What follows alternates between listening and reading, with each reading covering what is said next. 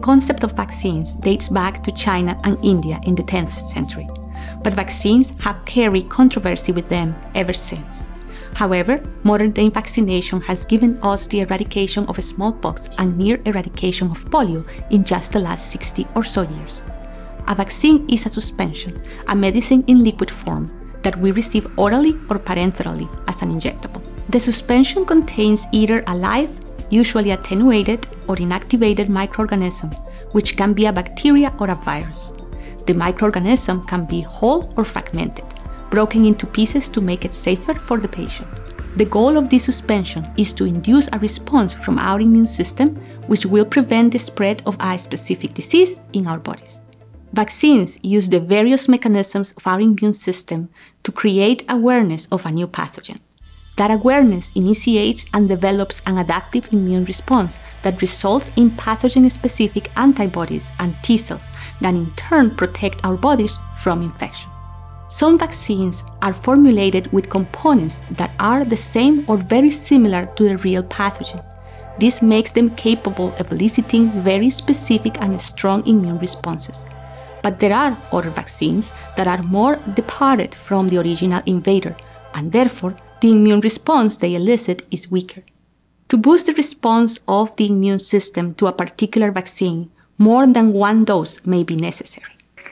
Some pathogens are capable of disguising themselves from the immune system and evade capture, which is the case of HIV, for example. Other viruses mutate frequently to reduce the chances of an effective immune response against them, which is the case of influenza. In cases like this, designing an effective vaccine is more challenging. We find there are many different types of vaccines, depending on the pathogen we need to combat. Each type is tailored to provide the best immune response for a particular infection. These are some of the most common vaccine types. Live attenuated. This type of vaccine uses a viable or a live but weakened version of the agent that causes the disease, a viral particle in most cases. Said agent is weakened by adapting it to a different set of conditions from those found naturally in the population. Those conditions may be a new host or a new growing temperature. Adapting the agent to grow in a new set of conditions makes the agent safer as a vaccine candidate, as is less likely to cause disease upon administration. Attenuation may also be accomplished by reassortment or playing with pieces of the microorganism's genetic material. MMR, or measles, mumps, and rubella, is a well-known example of this type of vaccine. Inactivated vaccines. In this case, the disease-causing agent is neutralized using thermal, chemical, or radiation methods. There are many subtypes of inactivated vaccines. They may be whole, split, or subunit. In a whole vaccine, the agent is inactivated but remains integral in size and shape. A split vaccine uses a detergent to break the agent apart into segments. A subunit vaccine takes the segments of the split vaccine and further purifies them for a final suspension that includes only the portion of the agent that are believed best at mounting a good immune response. Well-known examples of this type of vaccine include influenza and polio vaccine. Conjugated vaccines. Conjugated vaccines are used mostly for the prevention of bacterial infection. They consist of a protein carrier linked to a purified long chain of sugar molecules that make up the surface of the capsule of certain bacteria. The protein carrier is used to alert the immune system of the bacterial segment that is bringing along. This presentation approach by the carrier should facilitate a better immune response. Prevnar 13 is the best known example of this type of vaccine. It is routinely administered to babies for the prevention of pneumococcal infection. Recombinant. This type of vaccine is created by modifying the genome of a host cell. It can be a bacteria, yeast, insect cell, plant, or mammalian cell to express a protein of interest that adequately stimulates an immune response. By understanding the physical characteristics of the agent that causes the disease, a relevant protein can be identified that may stimulate the immune system appropriately. Then DNA encoding for that protein is inserted into the host cell alongside a promoter that induces overexpression of the protein of interest, instead of the other proteins native to the host. Recombivax HB from Merck for the treatment of hepatitis B was the first human vaccine created by recombinant DNA technology. It was approved back in 1986. Nucleic acid. In this last case, a nucleic acid sequence encoding for a relevant segment of the agent against which an immune response is sought is introduced directly into the appropriate tissue. The genetic material is utilized by the patient's own cells to express the segment of the agent within the body, eliciting an immune response that may be very strong and specific. Traditionally, these vaccines have been done with plasmids containing DNA sequences. But in recent years, RNA has surfaced as a promising alternative.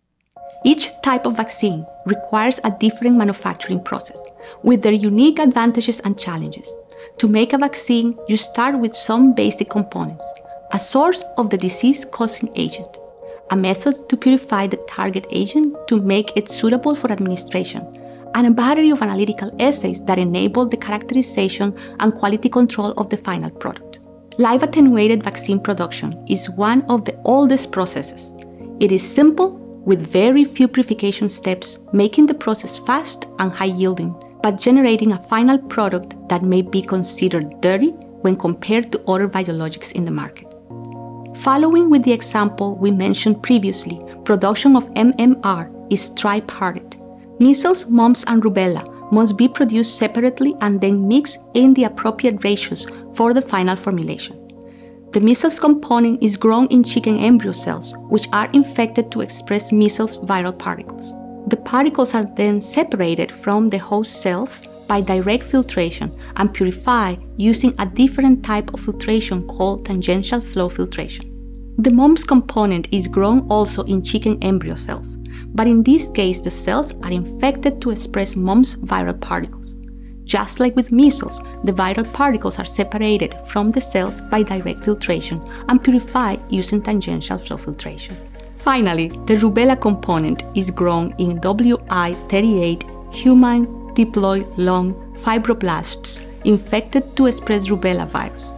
Once again, the particles are clarified with direct filtration and purified with tangential flow filtration. In contrast, inactivated vaccines may have many purification steps. Production may be tedious and time-consuming with very low yields at the end, but final product may be very clean, down to the basic components that are assumed responsible for eliciting the immune response. This is the case of subunit vaccines. These vaccines are less likely to produce side effects or allergic reactions, but may not generate as good an immune response as some of their live-attenuated counterparts do. Moreover, they may be more expensive due to the lengthy production process. Producing a subunit influenza vaccine, for instance, begins with strain selection, given that the influenza virus mutates rapidly and we see changes from one year to the next that render the previous version of the vaccine useless. Once the strain is selected, an attenuated version of the virus is created by an authorized organization, the CDC in the case of the United States. The attenuated virus strain is then inoculated into embryonated chicken eggs, our host in this case, where the virus infects the chick and expands over a period of 2 to 3 days. After the period of infection, the eggs are cracked open and the clear liquid that surrounds the embryo, where the viral particles are suspended, is collected for purification of the vaccine. Purification of the particles includes inactivation with a chemical agent, that can be formaldehyde or BPL, splitting of the virus particles with a detergent, that can be Tridon X100 as a common alternative, centrifugation, chromatography, and tangential flow filtration. This process is repeated 4 times for each of the 4 individual components of the vaccines, one for each of the main circulating strains in the population during the year of production. A conjugated vaccine like Prevnar 13 requires to run the production process 13 times, one for each individual component. The protein carrier is produced by growing Corynebacterium diphtheria and extracting a non-toxic protein variant for later linking with the other components. The long chains of sugar that make up a conjugated vaccine are known as polysaccharides. Each of the 13 polysaccharides used in Prevnar 13 are grown individually using a bacteria known as Streptococcus pneumoniae. Each component is purified using tangential flow filtration, precipitation, and chromatography, and then linked with the protein carrier using a chemical reaction. This process, needless to say, is time-consuming and expensive, but so far is the best vaccine for prevention of pneumococcal bacterial infections. Recombinant vaccines don't use naturally occurring hosts to grow the agent of interest. Instead, they use a host that has been genetically modified to express a specific protein or viral particle of interest. Said genetic modification can be done permanently to a cell line by inserting genetic material that encodes for the agent into the genome of the host. Or it can be done transiently by using a vector that forces the host cell to express the agent of interest. The vector is most of the time a virus. Host cells are grown individually to be healthy and high in number. Then the vector is introduced and the cells express the protein or particle of interest. The protein or particle of interest is then purified using the method listed before: tangential flow filtration, centrifugation, and chromatography, and formulated for delivery to the final user. To make a vaccine based on a nucleic acid like DNA, the first thing you need is a sequence encoding the protein that you want to express in the body. Then that sequence can be inserted into a plasmid, which is then purified and administered to the recipient. In recent years, mRNA has emerged as a better alternative to DNA for various reasons, but mainly because it is minimal genetic construct, only harboring the elements required for the expression of the protein of interest, and is very unlikely that will interact with the host genome, eliminating the possibility of detrimental integration with the host. Moreover, mRNA has all the elements to become a platform technology, where you establish the production process for one product and then simply vary the target protein sequence to make a new vaccine when needed. mRNA, or messenger ribonucleic acid, is a single-stranded molecule that corresponds to the sequence of a gene, and it is read by ribosomes during the cellular process of protein production. mRNA cannot replicate, only carries the recipe to synthesize a protein, and this fact makes this technology very safe. In addition, mRNA is short-lived within the body, which means its effects will disappear shortly after administration with no additional effects.